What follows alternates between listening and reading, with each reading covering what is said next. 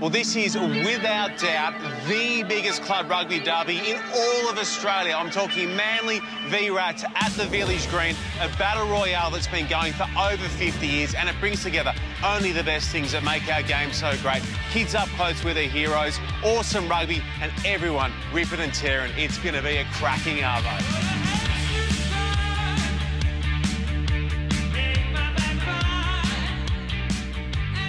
What makes it such a special day on the peninsula? Oh, mate, it's something you're born into. I mean, I think this is the heartland here of rugby in Australia.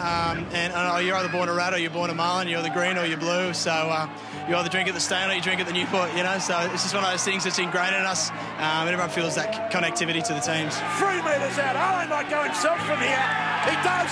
And up goes Parasam, the first 5-pointer of the game. Goes to Warringah. What do the youngsters get out of the daylight today? Honestly, it's up to us to grow the game, and we'll continue to do that as best we can. Here go the Manly forwards. They're over the line.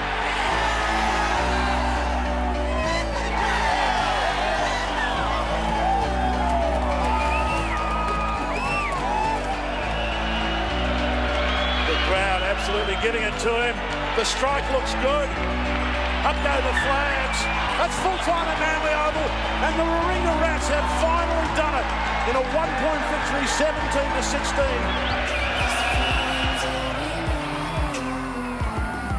17-16. Well, Tree, run me through it. Why does this game mean so much to both these sides? I mean, the difference is people care, like people genuinely invest. I mean, even driving down from, I live in Mona Vale, driving down, you see people lining up at the bus stop, each bus stop, there's a Rats person there, there's a Rats person there, people care. It's bragging rights for a matter, this time only for a matter of weeks, but it matters. It's something that rugby's been missing, and it's just a great day. You've been doing this for countless years. What do you enjoy most about Derby Week? I personally, I love the banter. It's all harmless, and it adds to the attraction of coming down to Manly Oval. And then on game day, it's just fantastic to see the sidelines filled with supporters from both clubs, and it's all in good spirit.